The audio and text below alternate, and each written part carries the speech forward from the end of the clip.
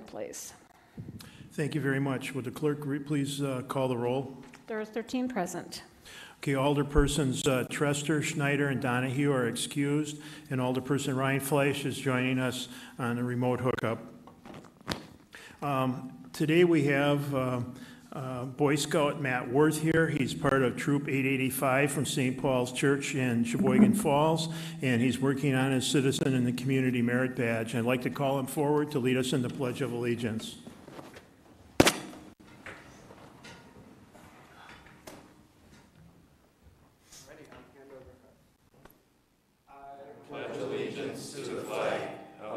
States of America, and to the republic for which it stands, one nation, under God, indivisible, with liberty and justice for all. Thank you very much, Matt.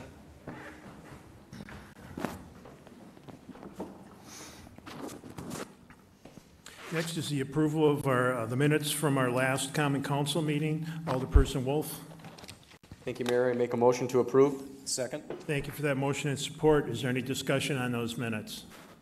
Seeing none, all those in favor, please signify by saying aye. Aye. Opposed? Motion passes.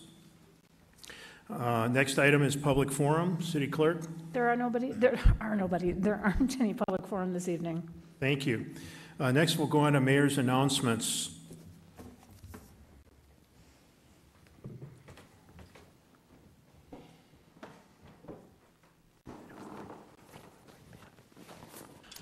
This last weekend, the Firefighters Union held their Fill the Boot campaign for MDA, and I'd like to call up Lieutenant Blaine Werner for a report on that and give us a little idea as to the success of the program. Thank you. Thank you. Some of you may have seen us on the streets at 8th and Erie and at 25th and Superior. This year was the first time we went to 8th and Erie. We always had a good location at 15th and North. We thought that was the best place ever. Four-way stops, everybody had to stop. We found that 8th and Erie is just maybe just a little bit better. The Fill the Boot campaign is the number one fundraiser for the Muscular Dystrophy Association. It started in 1954 with a person that just passed away yesterday, Jerry Lewis. I know a lot of you may have remembered Jerry Lewis sitting at home listening to sing on Labor Day and that type of stuff. And he started that until about 15 or 13 years ago. I think he ended up too ill or something like that to continue on. But over the past years, last year the firefighters raised $24.5 million for the muscular dystrophy, $583 million in the history. The best year we had was in 2015. We had $15,501. That was with the pro golf course going back and forth past our station. Then last year we were able to increase it to $17,266, and this year we had $18,478. Of that, a lot of people stop and say, I only have coins, I only have coins, I only have coins. We had over $1,600 in just coins. We had to take them over to the bank in a bucket today. So we had two of those, and that was $1,600, almost like that. So we have $18,478. That was a record for us. So thank the citizens of Sheboygan, and we really appreciate that. Blaine, thanks for everything that you and the firefighters do to help out MDA. And we have a special guest here, Dan Rostelin. He's the exalted ruler of the Sheboygan Elks Club, and he's got a special presentation for you. Dan? Yeah, we were a little busy to stop by with our Elks Fest, which went really well. But on behalf of Sheboygan Elks Lodge number 299, we'd like to present you a check of $2,000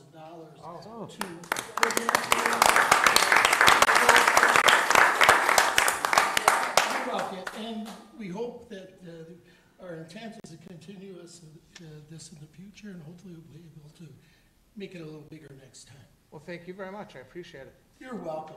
Thanks. Thank you, gentlemen. Next, I'd like to ask Cinda Langhoff to come to the front. Cinda Langhoff began her journey with the city of Sheboygan on November 8th of 1999. She started her career in the assessor's office and after 5 years transferred to the city clerk's office. Cinda has been a true inspiration to the city. She knew her job and knew how to do it well. From licensing to elections and everything in between, Cinda was always ready to help with a smile. Her contagious laugh could be heard throughout City Hall, as you can see, and could brighten everyone's day. During the last month of her employment, the city clerk's office spent each day showering her with her favorite things. They were honored to be able to convey to her how much she meant to everyone in City Hall. We truly miss her, because she's been gone for a few weeks already, and wish her only the very best in her retirement. And I'm very honored to present you with the Certificate of Appreciation. Is honored to present Cinda Langhoff this Certificate of Appreciation in recognition of your 17 years of dedicated service from November 8th of 1999 through July 28th of 2017. Now, one of my major interactions with Cinda is after the council meeting, she'd bring me all the documents to sign, and she always made sure that I signed them in the right place and got every document. And Cinda, this one contains my last signature for you.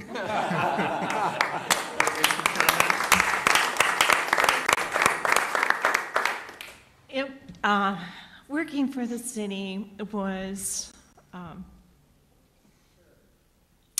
a pleasure.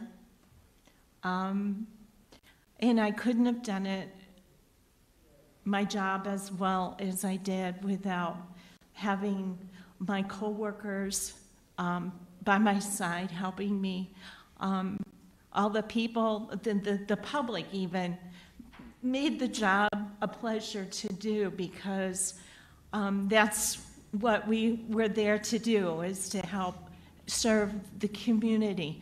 But without the help and the great co-workers, not only in the clerk's department, but every department that we have contact with, which is almost everybody, it wouldn't have made the job as much of a pleasure if you don't have great people that are working with you and are behind you to make the job an easy place to work. And I thank you from the bottom of my heart. I already missed everybody. So I just thank you, and it was my pleasure and my honor to work with everybody that I worked with. Thank you. Thank you.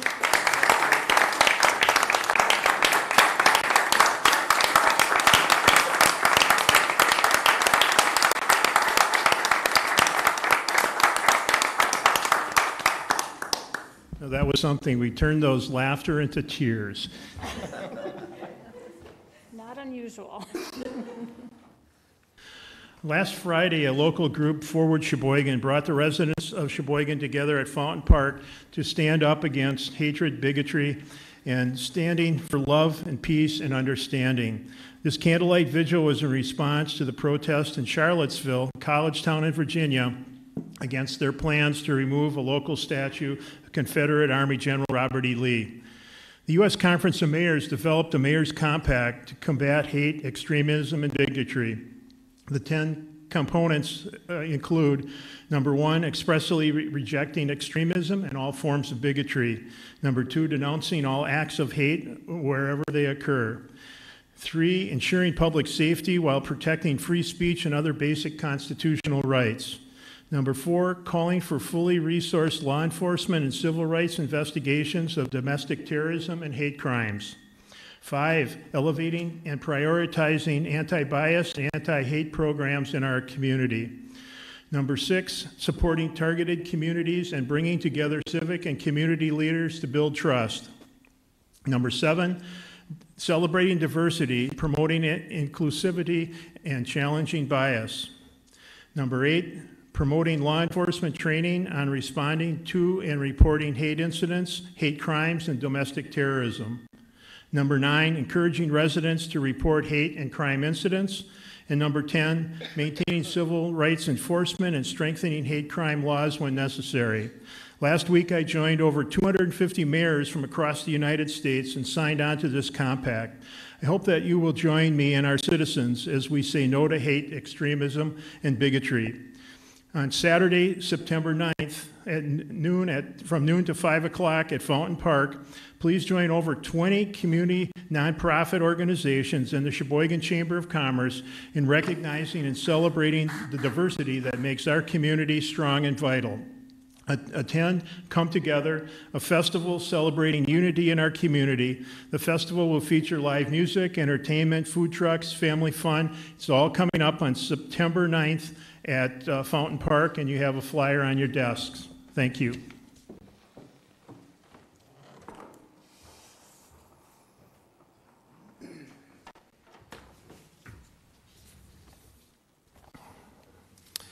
Next, we'll move on to the consent agenda. It'll include items 2.2 through 2.10. Alderperson Wolf. Thank you, Mayor. I make a motion to accept and file all our O's, accept and adopt all our C's, and pass all resolutions and ordinances. Second. Thank you for that motion and support. Under discussion, Alderperson Lewandowski. I would like to ask that 2.7 be voted on separately. Okay, we'll take 2.7 first. 2.7 is RC number 96 of 1718 by Finance and Personnel, to whom was referred resolution number 51 of 1718 by Alderperson Donahue and Boren, authorizing into a collaboration agreement and memorandum of understanding with the City of Sheboygan, Sheboygan Housing Authority, and the Plymouth Housing Authority for the completion of the 2019 through 2023 assessment of fair housing practices. Need a motion to approve? So moved. Second. Thank you for that motion and support. Under discussion, Alderperson Lewandowski. I just want to say that since I live in a Sheboygan Housing Authority building, I'm going to abstain from voting on this because I think it would be the ethical thing to do and not show any hint of a conflict of interest. Thank you. Is there any other discussion on the motion? Seeing none, will the clerk please call the roll on 2.7?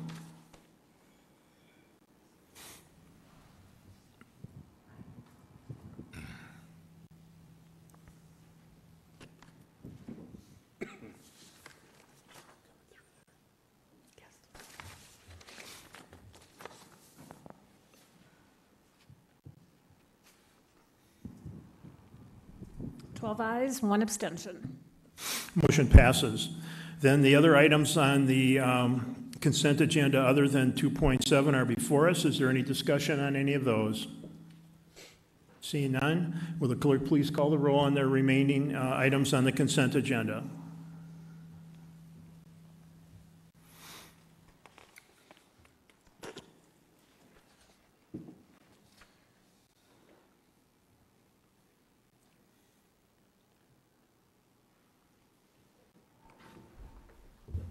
Thirteen ayes. Motion passes. Under reports of officers, items 3.1 through 3.9 will be referred to various committees. Under resolutions, item 4.1 will lie over, and items 4.2 through 4.4 will be referred to various committees. Under reports of committees, item 5.1 is RC number 99 of 1718 by the Finance and Personnel Committee, to whom is referred resolution number 54 of 1718 by Alderperson Donahue and Boren, authorizing the establishment of an appropriation in the 2017 budget for engineering and TIF planning services. Alderperson Wolf. Thank you, Mayor. I make a motion to pass resolution. Second. Thank you for that motion and support. Under discussion, Alderperson Boren.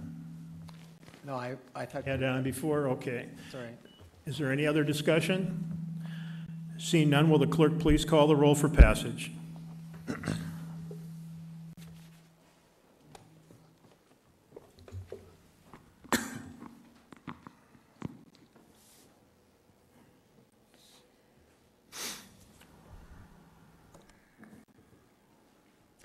Thirteen ayes.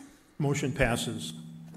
Next is item 5.2, RC number 93 of 1718 by the Law and Licensing Committee, to is referred pursuant to RO number 104 of 1718 by the City Clerk, submitting various license applications, and recommends that beverage operators license number 1766 Quisenberry be denied based upon her record of violations related to the licensed activity, her history as a habitual law offender, and presence of warrants due to unpaid fines, and her failure to cooperate with the committee. Alderperson Holshoe. Thank you, Mr. Mayor. I move that the report of committee be accepted and adopted.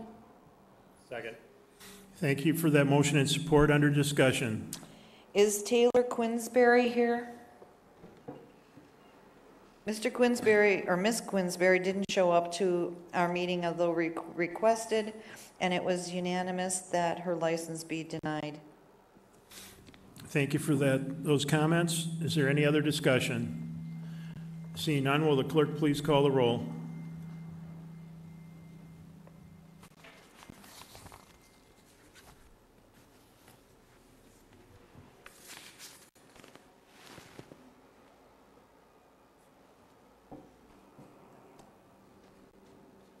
Ayes.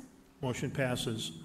Item 5.3 is RC number 92 of 1718 by the Law and Licensing Committee, to whom was referred pursuant to RO number 104 of 1718 by the City Clerk, submitting various license applications, and recommends that the beverage operator's license application number 9642, Peroni, be denied based upon a record of a violation related to the licensed activity. Alderperson Holshoe.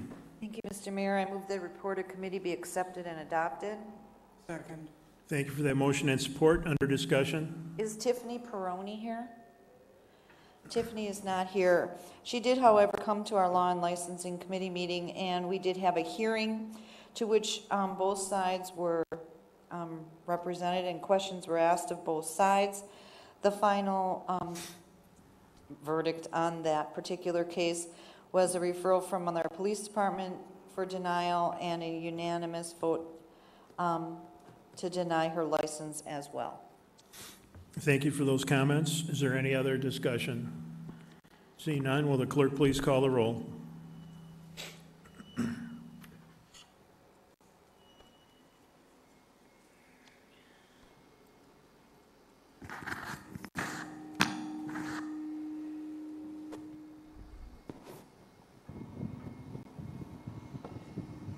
Ayes. Motion passes. Next is General Ordinance 6.1. That'll be referred to the Finance and Personnel and also the City Planning Commission. Under matters laid over, item 7.1 is RO number 127 of 1718 by the Board of Contract Examiners, submitting applications for building contractor licenses already granted. Alderperson Holshoe.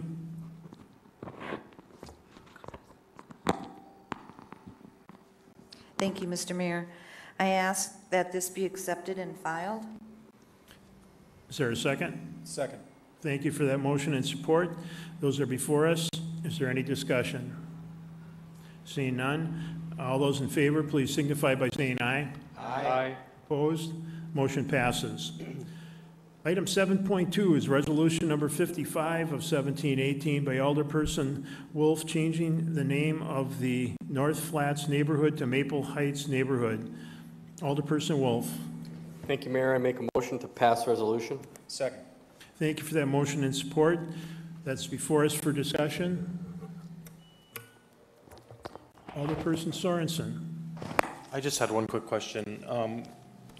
Where did how do we come up with the name Maple Heights neighborhood? Was that a historical name, or what was? Chad Pelichek, can you help us out with that question?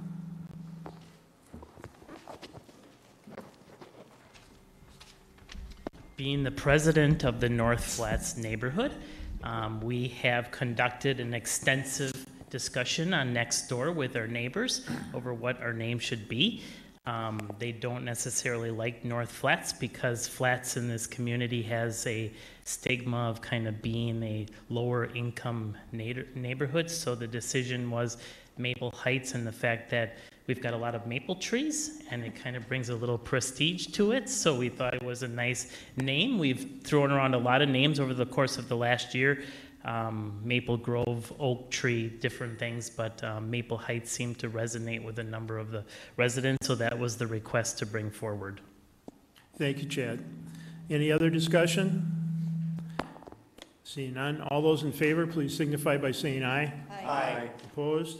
Motion passes. Moving on to other matters, City Attorney. 8.1 is an RO by the city clerk submitting an application from Abacus Architects, Inc., Derek Lemieux, to rezone property located at 2724 Coleman Memorial Drive from Class Suburban Office SO to Class Urban Residential UR. That'll be referred to the City Planning Commission.